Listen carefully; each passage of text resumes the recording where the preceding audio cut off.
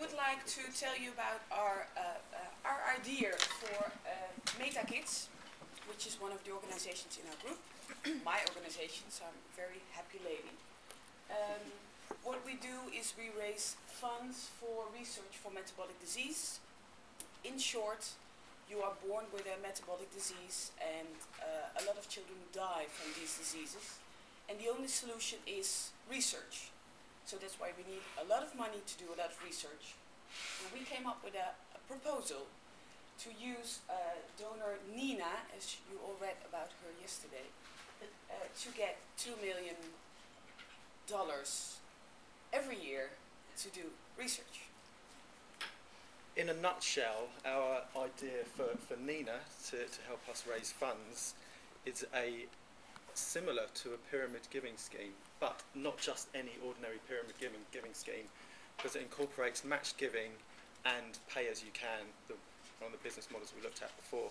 So that's our idea in a nutshell. Bob is going to take you through, he's going to bring to life, show you exactly what that means, and then I'll talk a bit more about that. So we're hoping to create something called Nina's World. Okay? One of the key insights we had was that Nina needs to be needed, but she's also going through a sense of not belonging to a specific place, a sense of wanting to belong to something. So we were thinking of leveraging on Nina and her networks, and it all starts with Nina, okay? And it will be branded around her and that sort of thing. And all she has to do is give, well, we said here dollars, $10,000, yeah, between her and her family maybe, and find 3 friends who will do the same.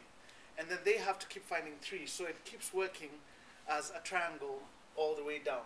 And it doesn't have to go very far. It's basically 5 tiers of 3 to the power of 5.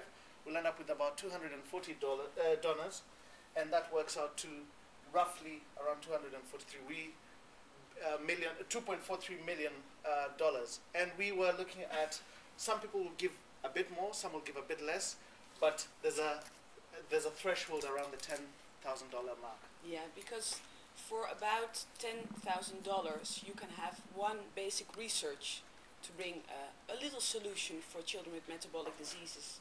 So that's why we chose the 10,000 as a kind of landmark.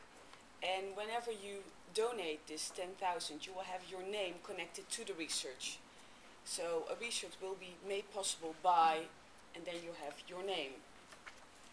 So back to the slideshow presentation. At the heart of our idea, it's insight-driven idea. 3 key insights of Nina's emotional needs needing to be needed, her lifestyle needs, we're making use of her network, and we're making use of her professional expertise as a financial investor. And then it brings together 3 existing ideas into one idea. So the reasons to do it, number 1, it's drawing on insights on Nina. Number 2, you can buy your own research project. So in effect, you're giving a research project rather than giving money is another way to look at it. And number 3, it's really making use of the power of network dynamics.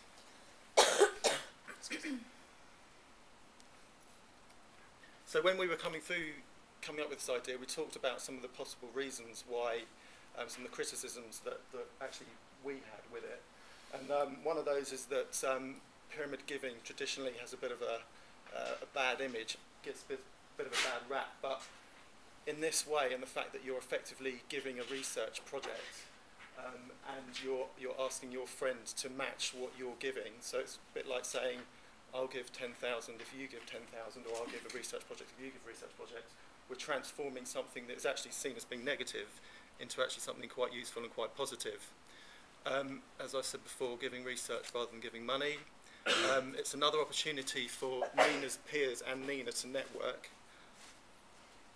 It allows people to raise their profile amongst their peers. It allows them to join an exclusive group of people who have their name against research projects. And the idea of pay as you can means that if you can't afford 10,000, you can actually just pay as much as you can. So if my friend could only afford 1,000, then I would give 1,000 and they would give 1,000 as well. And at the end of the year, we'd have Nina's ball. So again, Nina's central to the idea. It would be exclusive invite to the 243 members who could afford the 10,000 donation, and it would allow an opportunity for to meet the researchers directly, to provide feedback to the programme, and rally support for the next year's plans. Therefore, making use of the network for future use. And that is our presentation. All we need now is Nina's number, and we think we can crack it. We do believe this is sustainable, because it can happen again and again and again. And in fact, it's all about the power of the network. And once we have that network, we can either use this idea or we can use another idea moving forward for coming years. So that's our idea. Thank you for listening.